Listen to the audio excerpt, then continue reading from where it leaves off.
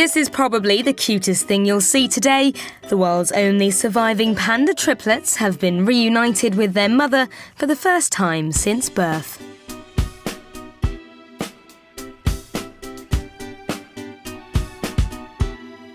The adorable moment was caught on camera at the China Chimelong Safari Park.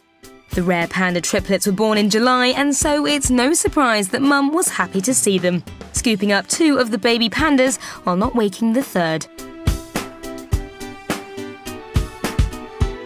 Keepers at the park say the trio are in a good condition and strong enough now to meet their mother. They're also helping Mum feed the triplets and stay with her babies, helping them to learn survival skills. Triplet births within pandas are very rare, given their low reproductivity.